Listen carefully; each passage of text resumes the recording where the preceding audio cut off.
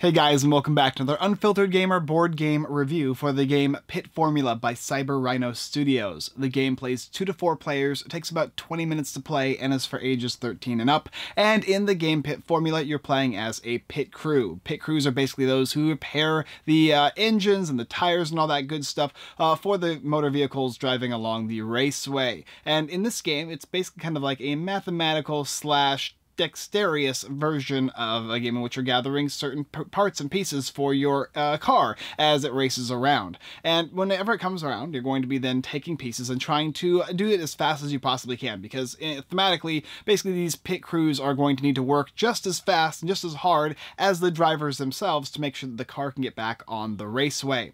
The games are going to be set in rounds, and the rounds are going to involve you selecting certain parts of the vehicle and choosing pieces from the main area of the board and taking those tiles and adding them together and putting them on the cards. And if you're successful, you're going to be able to gather a flag. And when you gather a flag, that will symbolize your place in being able to fix the car as quickly as possible. And you'll score points in doing so. And you'll score points in placing new parts on the car as well. And you'll have an opportunity to gather additional parts included in this whole matter. There's also going to be incident cards that will determine what you're going to be doing throughout the game and how many points you're going to be getting based on the trophies. And you're going to go around in a certain number of rounds. And basically whoever gets the most points by moving their little car along this raceway track is going to be the winner at the end of the game. I'll take a look at the game, show you what it comes with, how it plays, and we'll come up and I'll give you my review. And if you're interested, we have a playthrough video with Ferdinand the Cardboard Stacker. Okay, let's show you the game down below. Here is everything included in the game Pit Formula. The rulebook here, all the part pieces tiles, which will be separated into 2 stacks so that players will have them within easy reach, and of course separated randomly. You'll have the incident deck and the super incident deck. These are round-based cards. Make sure that they're shuffled. Your trophies and your spare parts. This is your scoreboard as well as your player scoring marker, and you'll set them on the 0 space there. Here are your part cards, which you'll shuffle into 4 different categories. You've got, for instance, the fin, you've got the engine, the gasoline, and the tires here. Give every single player 4 of the wheels and 1 of each of the unique cards here, and set it up so that you see it just like this. Every player is going to be getting a player board, which is going to represent their car, and of course their car's color. And then there's going to be spaces on their board, which will indicate where you place the cards that you're going to be going for. You're going to be trying to gather specific tiles to place on these cards. So for instance, for a wheel here, this one is a 9 plus or minus 4. So in this case here it's 5, or it could be of course 13. And when you're going to try and solve this one here, you're going to need something like a 5. That would work. Or you need a 13, a 1 and a 3. And that would basically solve this specific card here, which is rather simple, and all of them do that as well. Some of them are a little different, like for instance this one here is a multiplication table. It's a 7 times 8, which is 56. This one over here is a sequence, meaning 5, 6, 7, and then 8.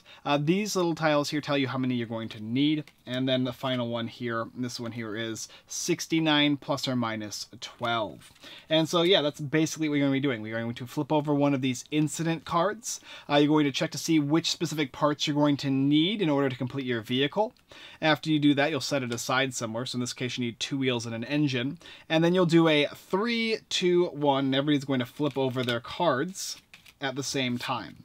And after they flipped over their cards, they'll attempt to gather the parts needed for the specific types of cards here, the incident cards here. So in this case here, I need to solve these 2 wheels and this engine. And I'm going to go through here, I'm going to grab these guys and start placing them down on the specific cards in order to complete each requirement for each card. And the first person to complete the requirements will gather one of these guys here. These are the little flags here, which will indicate that you were the first person to complete the objective, the second, or the third. And based on the number of players is how many flags will be in the game. So a 3-player game will not use this bronze flag, but in a 4-player game you will. And in a 2-player game, you're just going to basically use the gold one here. When you get the flag, that's going to guarantee you points from this little trophy deck here. But you can keep going until all of the flags have been grabbed. So in a 3-player game, if you were the first person to grab the flag, you're going to be able to continue gathering these part tiles and placing them on the part cards here until the last flag has been grabbed. Maybe this guy grabs this flag here, in which case that will trigger an instant end of the round, and you'll then score points. The person who gathered the trophy will flip this guy over here and determine points. And in this case here, this is going to say, okay, in a 2-player game, only gold, 3 players, and then of course 4 players like I explained. Gold is going to be worth a certain amount of money, which is 6, and then so in a 4-player game, yeah, gold's worth 6 points, this one over here is worth 4, and this one over here is worth 3, and you'll keep these next to you. I believe it's as a tiebreaker. And then you'll also score points, these guys here, for each of the cards that you solve. So in this case here, all the wheels are worth 1 point. All of these guys here are worth 2. And then for each one of these that you use, and these are basically considered wild tiles here, the ones that you place on the cards here, you're going to score negative points. You'll score -1 for one, -2 for the second one, and -3 for the third one. So they're cumulative, so in this case it would be -6 points to utilize all 3 of these. But it's a fast way to solve your cards at a huge cost to your points. After that, the round is basically going to end by you moving your car along the track based on the number of points that you scored. And you'll proceed to the next round, and that's going to be simply by taking the cards, removing them. The certain players, based on which ones they don't complete, will get to leave them up as kind of like a bonus for not completing them. And you're going to gather new cards here, placing them on your cars, and rinse and repeat up until the final round where you'll take one of these guys here. This is going to be a unique special incident which will require a little bit more out of you, but basically follows the same rules of the game. And then at the end of the game, the player's car that is farthest along this track here is going to be the winner of the game Pit Formula. Okay, let's talk about it. So yes, the game is basically a dexterity game with a bit of a math concept behind it. Your objective is to obviously fill the orders on the cards that you have, and each card is going to have numbers and a certain type of addition, subtraction, or there's going to be even types of sequencings you're going to be doing, and a multiplication as well. And so, for instance, if you need to fix this gas in the car, it says here you need the sequence from 8 to 1. So you'll need an 8, then you'll need a 9, and then a 0, and it'll then go back to 1. Maybe you'll need something like this one here, which is 73 plus 19. You'll add those together, or you'll subtract them, and you'll place the numbers on these, and that will basically secure your bag. And there's only a certain number of those tiles represented on the board and the area that's presented. And if you don't have those, then you're going to need to actually take these spare parts here. Now, the more you take, obviously, the more points you're going to lose overall, but it's going to increase your score if you're able to get the parts finished, even with using those, with the first place or even second place trophy. And it's going to be based on the number of players, whether you get which trophy and how many are available to you.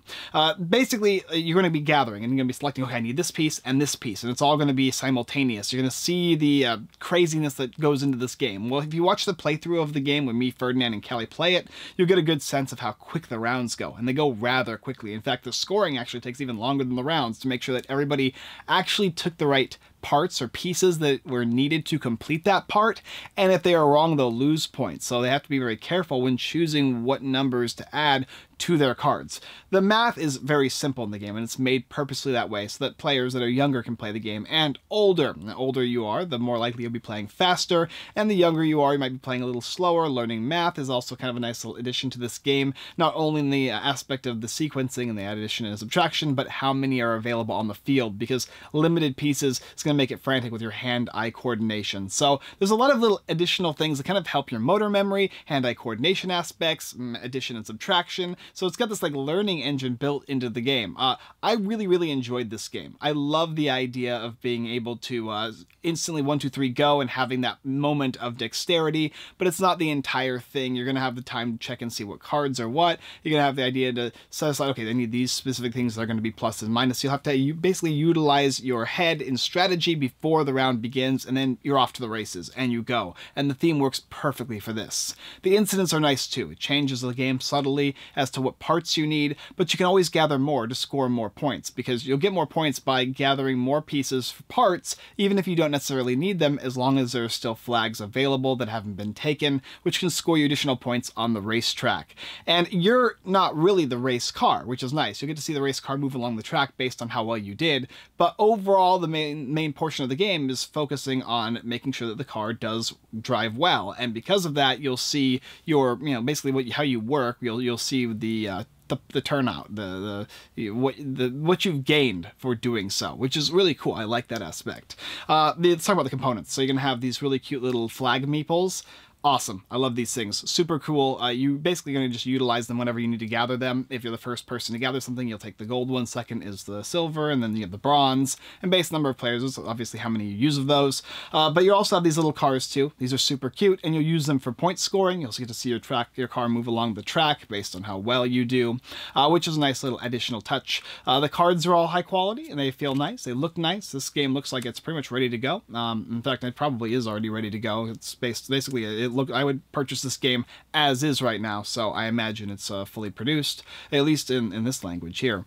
They also have the tiles themselves for the parts or pieces. They're nice and thick. They work well. You can see them from far distance. The colors are easy to tell the difference between them. I'm not sure how colorblind friendly they are, but there's green, yellow, red, and blue, and they are very easy for me personally be able to see, which is nice because you're going to have different piles set aside where you can gather them depending on where you are in the seating arrangement, making it a little nicer in some cases for you and in other cases for others. And the replacement and the setup of the game is really, really simple. Artwork is solid. You're feeling like you're playing the game, while also it's not like too over the top. And usually in general with games, I like over the top, like crazy artwork. But with games like these, where you actually need to see the pieces quickly and determine what's what and how to gather them and when to gather them, this is a really nice aspect of the game that you can kind of see even across from the table. That is the 0. That is the one I need in order to attach it to the other piece to get my wheel on the car to then score those points and of course hopefully get that gold ribbon, which is the most important thing. And then the last round using the super incident, which is nice too because it makes it a little challenging at the very end, gives you a little additional requirement, and makes it a little more of like, this is, you might not be winning the first couple rounds, but this one here gives you that chance to kind of catch up and get back in the race. And you'll notice that this scoring is always going to be rather close in this game. Yes, this is a kid's game for the most part. It's going to be more directed towards a younger audience. Adults can easily play this game. I can see a family of adults getting around and enjoying this game for sure. But bringing in kids and also the ability to kind of like integrate like math and hand-eye coordination and all that good stuff is a nice plus as well.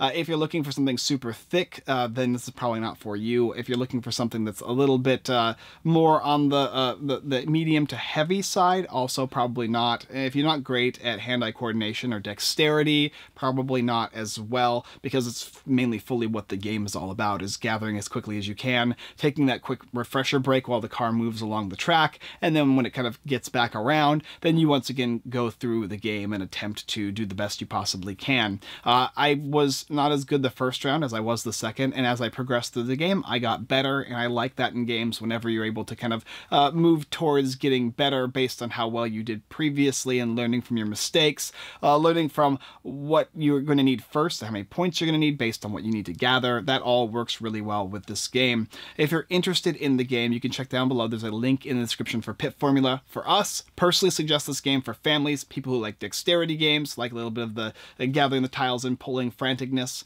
And if you're somebody who wants something a little more in-depth strategy, something a little more thicker, then this is probably not something I'd pick up. Regardless though, go ahead and let me know what you think down below in the description. Okay, outro. Thank you guys for watching another Unfiltered Gamer board game review for the game Pit Formula. If you want to pick up this game, like I said before, there is a link down below where you can go ahead and choose to pick up the game.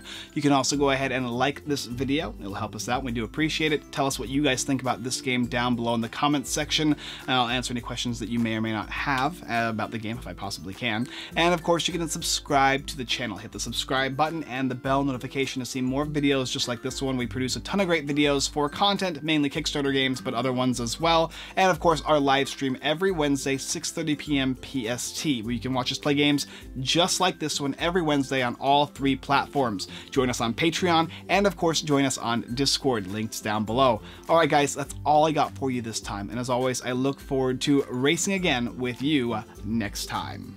Yeah, racing again. Racing again with you next time. I guess that works.